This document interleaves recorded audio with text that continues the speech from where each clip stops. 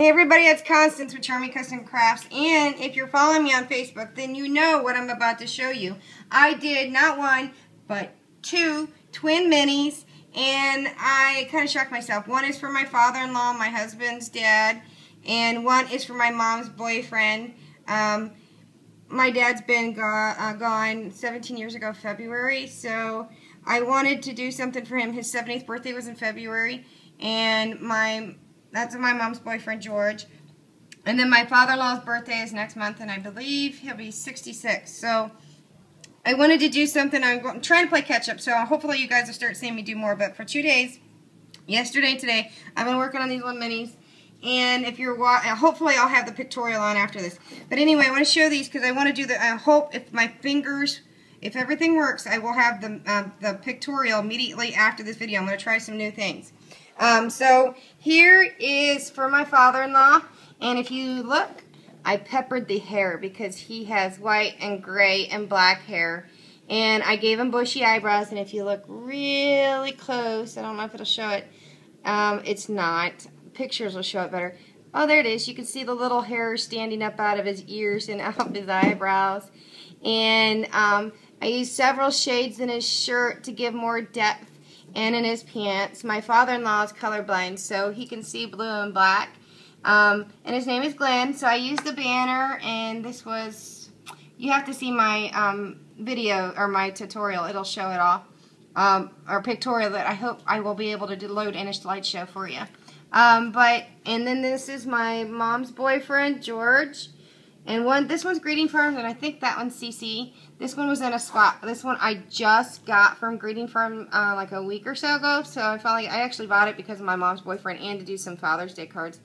But I want to go through this somewhat fairly quickly. The reason why I chose this paper is when I see that type of plaid, it reminds me of my dad's flannel shirts. And my dad loved flannel shirts. And then if you see the blue, I went with the blue. So the plaid is for the flannel. For flannel shirts for the daddios, and the blue is for blue jeans, and then I used the white ink around the edges to be like faded jeans, because my dad would wear his jeans out, or he'd be painting. He always had white paint on some of his jeans. And then you'll see that I did go back over with a little black because they always got dirty, either muddy or they're greasy. And I know that Glenn, he is a tool man and he gets greasy. And then George, he is a farmer guy and he gets dirty. My mom's always complaining he's tracking in dirt, and Glenn is always tracking in grease. So these guys are tools of trades within their own nature. So what I did is I ended up using this banner, and I took those little cheapy stamps, and I wanted to do these minis to show you that even with some of the very basics, with some extra little pieces that you can make very simple, elegant, but masculine albums without going overboard. This is the most you're going to see on images because it is for a guy. You're talking a 66-year-old man and a 70-year-old man. Something very simple they can do. Now, if you can see, I just did the banner and used the cheap little 99-cent stamps. And I did their names to personalize them. And I also put a charm on the side. And I was asking some people, and they thought it was for Time Flies. Actually, I was thinking Father Time. And so I really like that. I'm going to get to the gem here in a minute. But if you look at the side, I actually laced up the side with shoelace. So now you've got the shirt, the pants, and the shoelaces. And if you look really close, and you're going to see them better on some of them. I don't know if you can see it better on, look, so you can see the footprint stamp. And I stamped my hand to show you. You're going to see this all over the album, that one track's in grease, one track's in mud. So I actually bought the stamp to do military albums and stuff. But anyway, so it's Father Time, and they've got stamps all over. Now what I did is took these little gems that I got in a swap from, I guess I got it at Michael's, and I put a really thick chunk of hot glue in the middle, and I made sure it wasn't all the way down so that I had a lift. It's just a relief of a little bit here. And then on the back, I just love this stamp. Isn't it cute? Love it. Anyway, I got this stamp here, and it says, made just for you because you're priceless, and love it. And I did the same thing, but I flattened it. But what I did is I had gotten this anklet. I don't know if you guys can see. I got this anklet that was customized, and it is gold from Christina. I paid for it. Yes, I did. It's a present for my husband. This is Mike and Connie Fry. Anyway, I smashed it down. I took the ribbon off the box, and I cut it in half because I needed something, and I didn't want to use ribbon because it is for a guy, and I wanted to stick with the color thing. So I smashed it down in there. So it's on there pretty flat on this side. So it's really easy to untie and tie. So you untie it, and it comes out from underneath, and it just pops loose. I wanted it simple. Again, it's for a guy. And both of these are pretty much the same on the inside, so I'm only going to show you one. So if you open it, it's pretty open, fold open. And I have a frame here, and I put some charms, and I inked it with black, and I inked it with white. And this is a chipboard covered with paper from the die. If you're watching the pictorial, you'll be able to see that. So on the side here, you'll see a paper swatch that went over the side. And it's in between the two slices of paper. And I put the two slices of paper with taper on the sides and down the back here.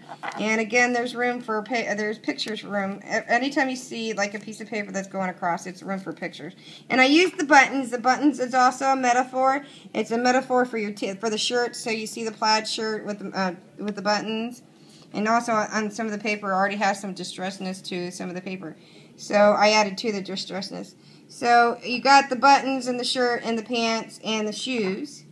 And again, I made this very simple. This is actually cutouts. You'll see these cut out. And I didn't want to throw them away, but I did some Pop-Tarts on the back of it, if you guys can see. So that the guys, since they're very simple, they can do a basic cut on a picture and just toss it down in it. And then I'm going to go through and flip it through all of them. It says, face it, friends and family are your whole life. Put some glasses. They both wear glasses. Put a couple buttons on this one. You can still see the boot mark traps. And then you flip it over, and I'll get to the pockets here. And then there's more room to slide pictures in with some buttons. And then I put a stamp here, and again, it's on the pictorial. Select all that apply, and they can check it. And I put some keys throughout the album, and some more buttons. I just love, I tracked it all with boot marks. I love it. And then, again, if you guys can see, these were from the inserts. I did not want to throw this extra paper away. It was too good to use for a frame. This was actually an eagle on a glue.